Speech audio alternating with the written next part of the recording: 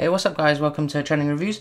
So if you have the Samsung Galaxy Watch, this is the 46mm one, and you really want to use it as a smartwatch, other than just using it to show you the time and getting notifications from your phone, I think one of the best ways to utilize a smartwatch is to have it as a remote control for your camera. I've come across a really good app to use on my phone as the primary camera and control the pictures and videos from my Samsung Galaxy Watch. So let's go ahead and take a look at how we can do that.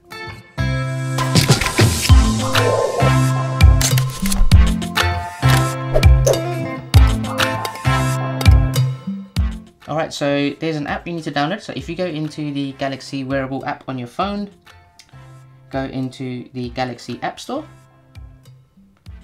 If you just do a search for camera, and you will find one. If you scroll down and under the apps tab, you will see one called Wrist Cam. So this wrist camera, there's a 1 week free trial, but then the paid version is about £2.19, so I think it's definitely worth it. I have purchased the full one.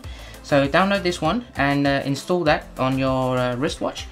And I've actually set it on my favorites in my watch. So I'm going to go turn this phone facing towards me and put it on this tripod just to give you guys an example. Just to let you know, the phone should be unlocked, but the app doesn't need to be open, so that's really convenient. So what I'm going to do is show you guys how to use that on the watch now.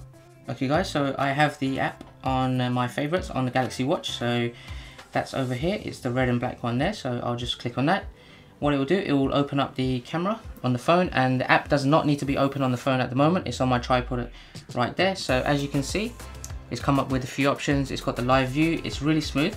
I've turned on a high quality preview in the app as well, so it looks a lot better on the watch. So I have a few options here. I can actually switch the camera around to use the front or the back cameras. So that is currently facing my LED ring light.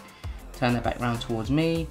I also have the option to take a picture there with the one at the bottom. I can set a timer, and also I can record video there as well. So let me go ahead and take a picture just to show you guys the quality it is.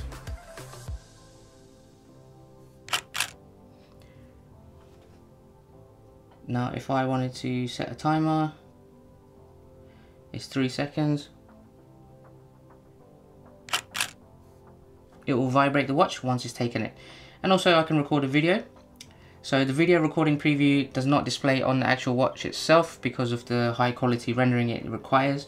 I don't think the watch can actually be capable of handling that at the moment, so it blanks it out.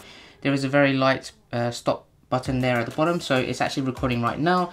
I'm actually speaking into my telephone camera rather than my SLR camera right now. But once I finish, I hit stop, it will save it to the gallery and your watch will vibrate.